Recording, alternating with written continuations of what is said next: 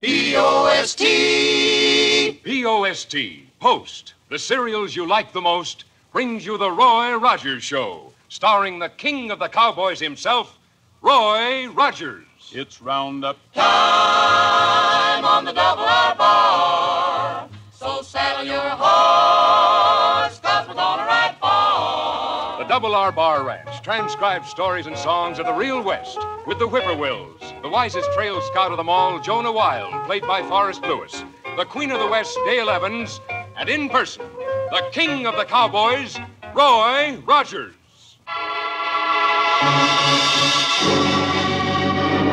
Well, howdy, folks. This is Roy Rogers. If you want to do Mom a favor, remind her to keep Post cereals on the shelf all the time, buckaroos. Remind her tomorrow before she does her shopping. You can count on anything bearing the brand name Post. Well, sir, Dale, Jonah, and I are in the mountain area north of Paradise Valley. We rode out here with the sheriff, hoping to find some trace of Don Wallace and his gang.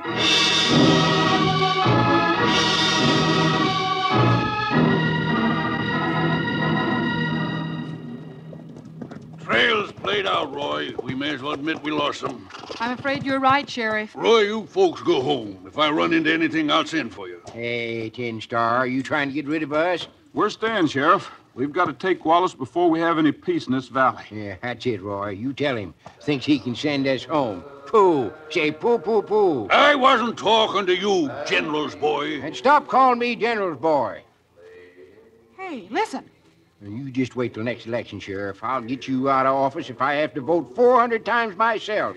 And I'll be... Listen, will you? Hey, old tumbleweed with the badge pinned on. Yeah, somebody's singing. Clear out here in the wilderness. Yeah, sounds pretty, doesn't it? Yeah, it's pretty. But awful lonesome. Say, I think I recognize that voice. Somebody named Sore Throat Sidney, I suppose. No, Harry the Howler. He sung in the choir. Roy, I didn't know anyone lived in these hills. Nobody does, Dale. Cut me right off. There's some shepherds over there a ways, but not close enough for them to be heard. Seems odd we'd hear singing out here, at night especially. Listen to some holler-sounding music, but cut me right off. I doubt if any Wallace's gang are singers, but let's track down that voice just to be on the safe side. Come on here, Trigger.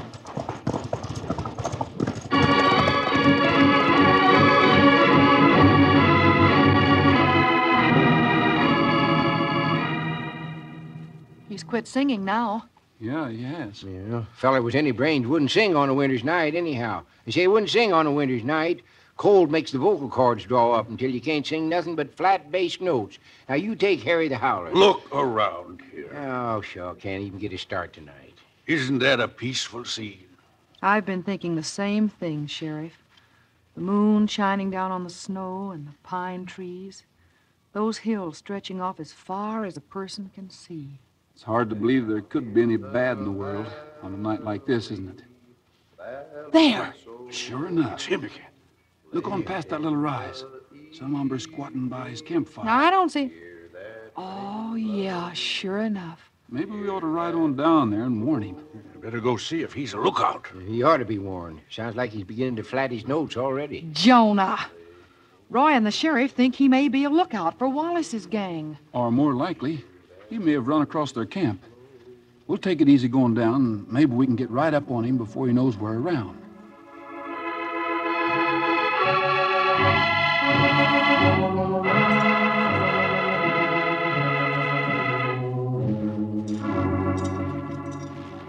This is close enough. He doesn't look like a gunman. Say, did you notice how skinny his neck is? Vocal cords starting to draw up already. Howdy there. Well, howdy, strangers. Come on over and get warm. Careful, Roy. Let's not walk in any traps. We'll watch it, Sheriff. Oh, thanks, we will. Say, do you think I ought to warn him about his neck now, or wait? Let's wait until we see if he shoots us first. Mighty good to have company. It's a speck lonesome out here. So lonesome I was down there singing to my horse and... Well, this is nice, sure enough. A lady. Howdy, miss. Howdy. You can call me Prodigal. Everybody else does. My name's Fred, though. Fred Pappert. Kinda unusual, isn't it, for a man to spend a night like this out here? Well, it ain't nothing a man would pick. I set out to find a fella called Don Wallace, but my horse went lame. Don Wallace? Is that what you said? Don Wallace? Why, yes. Something wrong? Just a coincidence, but we're looking for the same man ourselves. Well, now, ain't that fine? He's married to my kid's sister. Hmm. You know him well? Not as well as we'd like to. How long has he been married to your sister? About 2 years, I think, but I can't be sure. I left the territory for the wedding. I didn't cotton to Wallace much, you see, and after him and me had some hard words, I took off. So you just left? Yes, I did. I just had a yearning to come, a feeling I ought to be here, so I emptied out what little money was in my poke, bought some grub, and started. Oh, I bought these, too. They're for Sis and the baby. Baby? My kid's sisters. And Wallace's. Convolutions. Here's what I got. Pair of cowboy boots. That's for fear it's old enough to be walking. This here rubber thing is for it to chew on and bring out its teeth in case it's real young, like I hope. Mm-hmm. And this, I wanted to get one thing that was real fancy. Fanciest I could for the money I had, so I bought a picture. Oh, it's beautiful, Prodigal. Sure is. A real artist drew it. I figured Sis would hang it over the little fella's bed, and them 3 angels would look down and sort of guard him all the time he was asleep. Prodigal, when did you hear about the baby? I didn't. For real. It just come to me that they had one. But it come so strong, I know they have. Well, say now, if you find out where he is, we know this territory. We can take you right there. Thank you, no. I couldn't leave my horse here when he's hurting. Oh, well, that means spending the night out here. Yes'm, but it's real pretty tonight. I just thought I could look up at the sky and think about the baby. And sort of imagine there was angels up there singing the way there was once when another baby was born. It's on account of the picture I got thinking about such things. Say, you folks don't happen to sing, do you? No, not on a cold night. You see, the chill makes the vocal cords draw up, and... Yeah, we all sing a little, once in a while. Fudge. A song out here in the mountains that sound real good. Sure it would.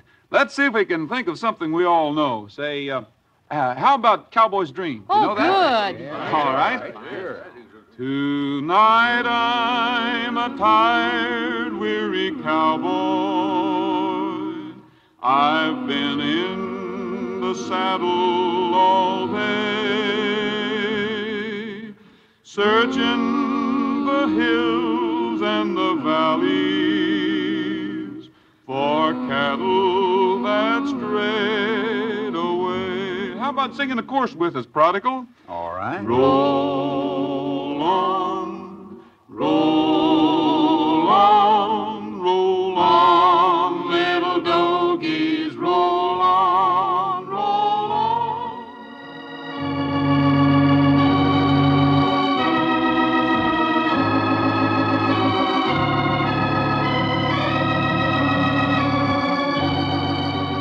A melody floats out under the cool moonlit night, high in the mountains, like an answer to the murmur of the pine trees.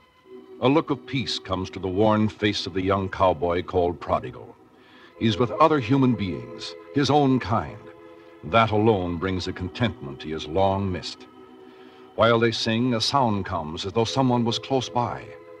None of the singers save Roy hears it, and he makes no sign, lest the spell of the music be broken.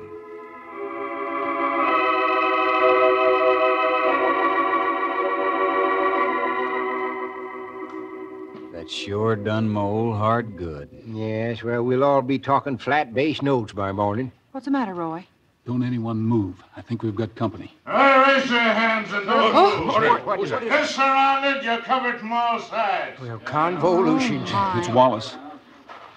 Now, boys, we made quite a haul here. The sheriff and Roy Rogers, among others. You two kept us up here in the hills so long we're hungry. We're after grub. Howdy, Don. Prodigal, the big brother-in-law. I always knowed you was no good.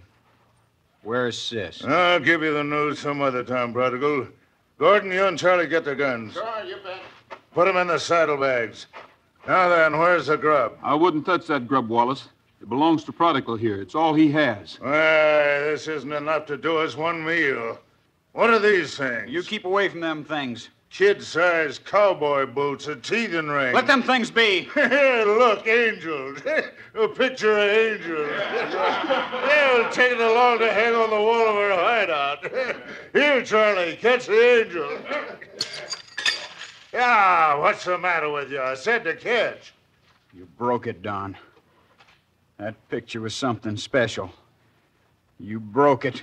Prodigal's face, even in the moonlight, is pale, except for the fire that burns in his eyes. Roy signals him to be quiet, but he pays no attention. I'm gonna kill you! He lunges, clips Wallace on the chin. Wallace pulls the trigger of the gun in his hand. Prodigal wavers, then drops limply into the snow. Yeah, stay right where you are. I warned him. Come on, Don. We got the grub and we got the guns. They're helpless. Let's get out of here. Yeah, all right. Now be smart and don't follow us. We got the guns. As Don, Wallace, and his outlaws leave, Roy, Dale, Jonah, and the sheriff bend down over the silent form of Prodigal, lying in the snow. It looks as though he's pretty badly hurt. We ought to go after them polecats, Roy. We will. We'll run them down. But we have to get some help for Prodigal first. Roy, I think you said there were some shepherds in these hills. Yeah, their cabin will be the nearest shelter. Hang on, Prodigal. We're going to have to move you, fella. And I expect it'll hurt some. But we'll see that you're taken care of. Then we're riding out and getting Wallace shore. You can count on that.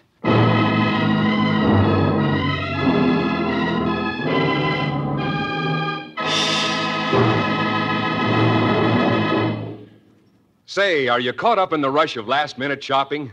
Well, here's something you don't have to shop for. Your corner grocer has it. And it's a gift you'll want to give yourself often.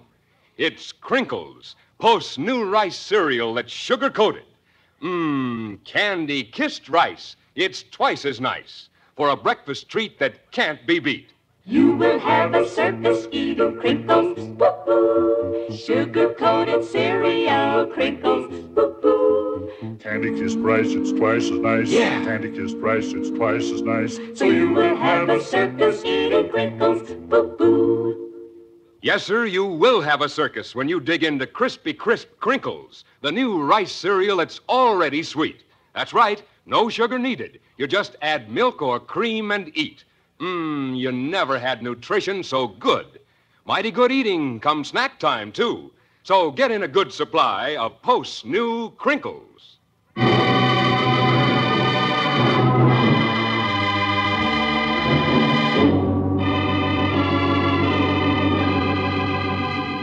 Roy, Dale, and Jonah, accompanied by the sheriff, give first aid to the wounded cowboy who says he is called Prodigal, and then start on their journey to the other side of the hills. Dale carries the presents Prodigal has bought for his sister's baby, being especially careful with the broken picture of the three angels. The air is cold. The moon shines down with a clear, almost mystic light as they ride across the snow and arrive at the shepherd's cabin.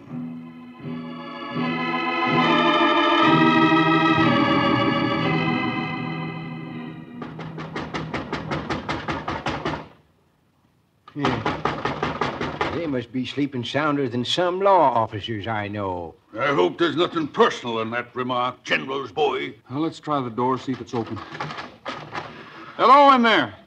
Just a minute, I'll light a match. Listen, we'd better be careful. Don Wallace and his gang may be here. Or maybe they've already been here. There. Empty. Well, come on, we'll go in. Well, it looks as though the shepherds left in a hurry. Their supper's still on the table. And it wouldn't be if Wallace had been here. His gang is out of food. We'll put Prodigal on the bunk here. Let's get a fire started soon as we can. Yes, I'll do that. I'm the best fire builder east or west of the Rockies. Well, Prodigal, you coming too? Yeah, guess I am. Roy, look here. Rifles. Sure enough. I figured the shepherds would have some. Plenty of ammunition, too. That fixes us up good. Prodigal, as soon as we make you comfortable, we'll head out after Wallace. Dale will stay with you, won't you, Dale? You bet. The trail's fresh, and there's not much doubt what we'll find the gang now. But there's a lot of them, and we'll need all the help we can get. The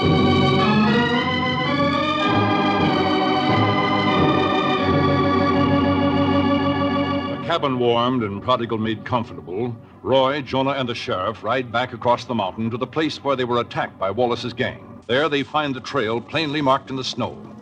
They follow it, determined that men as ruthless as these shall not be free to rob and kill. They ride for several miles, then suddenly bring their horses to a stop. Whoa, easy, boy. Hey, let's have a look at this trail. Yeah, I thought things was going too good to last. It looks like they've split up. The trail's divided. No, I don't believe so, Sheriff. These are two separate trails. One probably leads to their hideout, and the other away from it. Wallace is just smart enough to build camp at the end of a blind canyon. Well, suppose we throw a couple of shots in there and see if anybody's home. Yeah.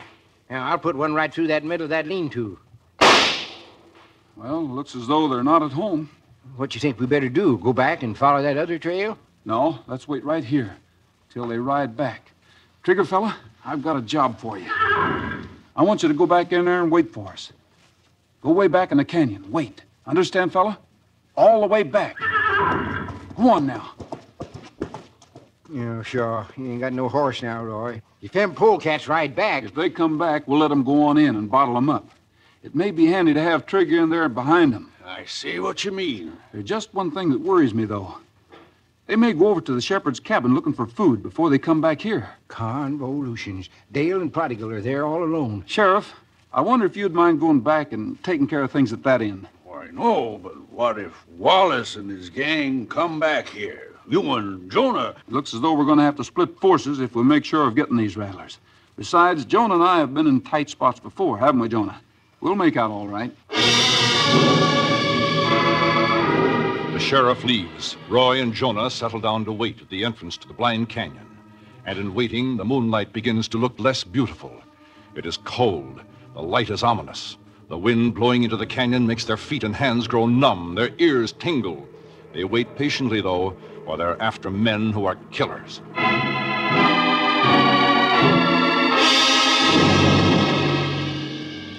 Hey, somebody's coming. Yeah, and it's a gang, too.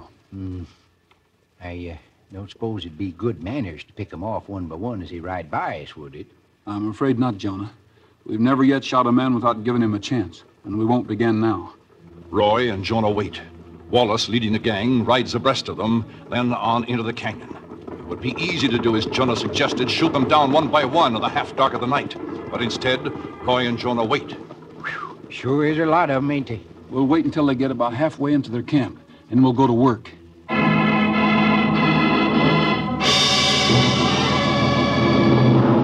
All right, Wallace, listen to me. We're giving you this one chance to surrender. Well, personal, I hope he takes it. Who's out there talking so big? Roy Rogers, and I'm not alone. Just be careful when you ride in after us, Rogers. You make awful good targets. You're in the middle, Wallace. We've got help behind you. Throw down your guns and ride out with your hands in the air, or we'll open fire. Here's your answer, Rogers. Let's go to work, Jonah.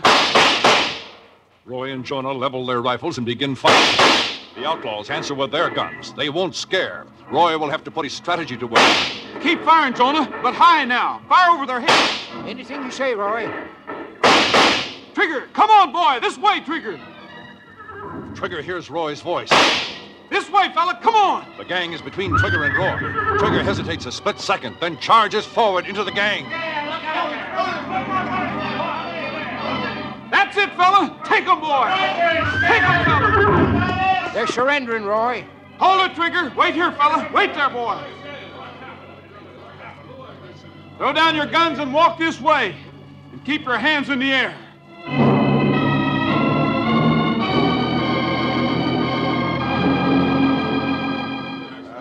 Just keep those hands in the air. And don't let him down for any reason. Now, wait a minute. What is this? Where's the sheriff, and where's that posse? I imagine the sheriff will be along pretty soon, Wallace. More than likely, he'll have heard the shooting and is on his way. We'll turn you over to him as soon as he gets here.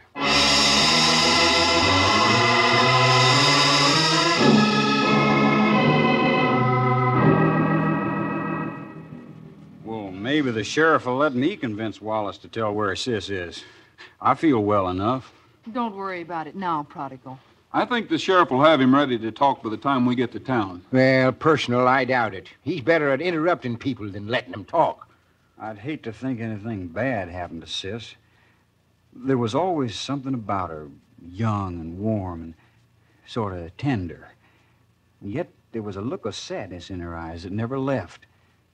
We were awful close, Sis and me. Well, we have company. Hey, who's that? Hi. Stay where you are. There's no cause to be alarmed. We're shepherds. We live here. You're Roy Rogers, aren't you? That's right. A friend of ours was hurt, and we brought him here so he could keep warm. Oh, I'm sorry we weren't home. We had word that a new baby had been born over at Three Pines. A new baby? Yes. And you know how much seeing a baby means to lonely men like ourselves. We're on our way to see one now. That is, our friend is, and if he'll let us, we'd like to go along. I hope the baby you see is as wonderful as the one we visited. The folks were poor until it came. But now they're rich in all save money. And the mother, young and warm, and with a quality of tenderness about her. Yet she had an expression of sadness in her eyes. What? Ask him where the baby is. We've got to go there right away.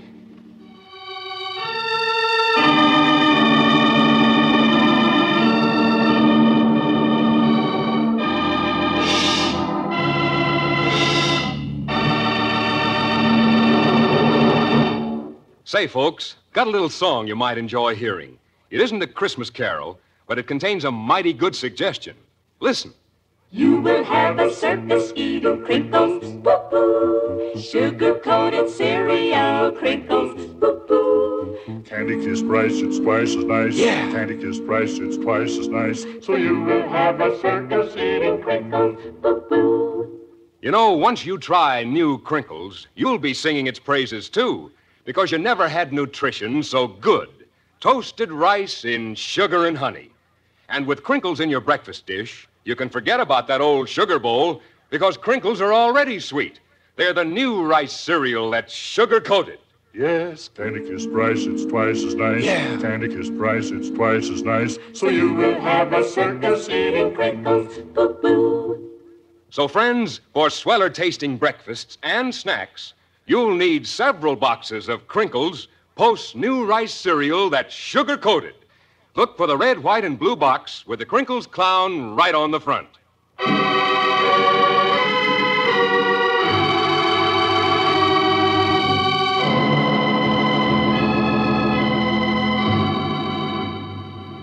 He's staying so long, Roy, I almost wish we'd gone into the house with him. Prodigal's all right. Remember, he hasn't seen his sister in a long time. Maybe now would be a good time to tell you about Howlin' Harry. Do you know any way we can get out of listening to this, Roy? No, I'm afraid not. We're trapped this time. Good. Well, sir, Howlin' Harry insisted on singing in the church choir, and he was so loud he made all of the ladies faint. And then they finally hit on a plan where every Sunday morning somebody would go over and thump Harry on the head and knock him out. Yeah, and then the preacher's wife would hang her washing on the line, real quick-like, and when Harry come to, they'd tell him that Sunday was over and it was Monday. They'd point to the wash on the line, and then she... Oh, yes, Prodigal. Oh, defeat. It is, my sis. In here. She's got a baby. It was born just tonight. This is where the shepherds were visiting. And everything's all right? Everything's fine. She told me that when I left the territory, because I couldn't stand seeing her marry Wallace, she kind of took hold of herself and looked around a little. She decided Wallace wasn't our kind. Later, she met this new fella and fell in love with him. He's a real good husband to her. We're happy for you, Prodigal. Thank you, ma'am. The only thing I'm sorry about is that I've been away so long. 2 whole years almost wasted. Well, maybe not, Prodigal. Your going away kept your sister from marrying an outlaw. Now she has a good husband, and tonight her baby was born. Perhaps this baby is to do some great work in the world. It's just a thought, but if it does, you can always know you had a part in something which came to pass. Almost like a miracle.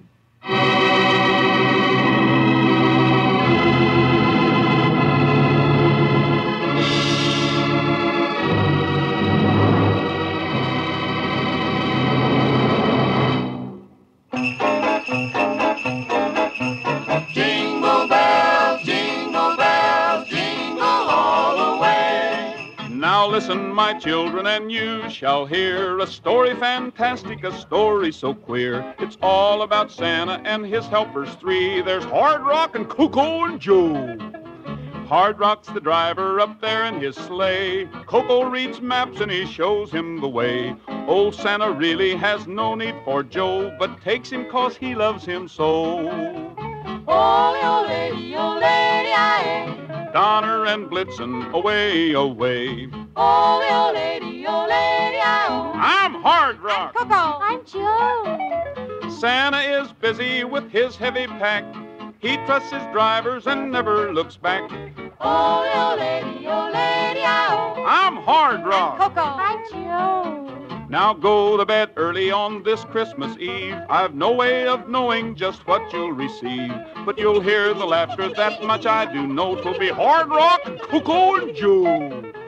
Three little men, only 2 feet high, singing to Santa way up in the sky, laughing and shouting as the sleigh bells ring. It's Hard Rock and Coco and Joe. Oh, lady, aye. Donner and Blitzen, away, away. Oh, lady, aye. I'm Hard Rock. Coco. I'm Joe. Santa is busy with his heavy pack. He trusts his drivers and never looks back.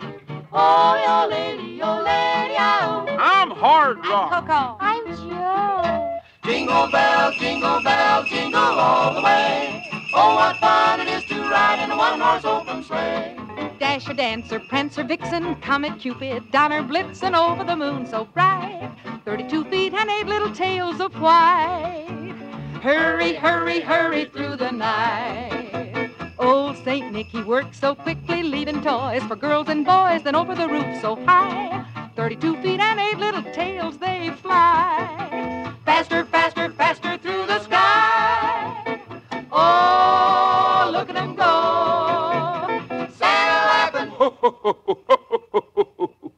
Dasher, Dancer, Prancer, Vixen, Comet, Cupid, Donner, Blitzen over the garden wall. 32 feet and 8 little tails and all. See 'em canter, hear old Santa call. Merry, Merry Christmas to you all. Jingle bells, jingle all the way. Merry, Merry Christmas to you all. Look for Roy Rogers on NBC television Saturday, December 29th or Sunday, December 30th in other cities. See your local newspaper for time and station. That's all for now, folks. This is Roy Rogers saying to all of you from all of us, goodbye, good luck, and may the good Lord take a liking to you. See you next week. Happy trails to you until we meet again. Happy trails to you. Keep smiling until then. The Roy Rogers Show is brought to you by Post Cereals, each week at this same time, with the Whippoorwills, Forrest Lewis, Dale Evans, and the king of the cowboys himself, Roy Rogers. An Art Rush production transcribed, directed by Tom Hargis, script by Ray Wilson, music by Milton Charles. Featured in today's cast were Frank Hemingway, Herb Butterfield, Sam Edwards, Bob Griffin, and Stan Waxman. This is Art Ballinger speaking for P.O.S.T. Post Cereals. Happy trails to you until we meet again. Happy trails to you. Keep smiling until then. Who cares about the clouds if we're together? Just sing a song and bring the sunny weather. Happy trails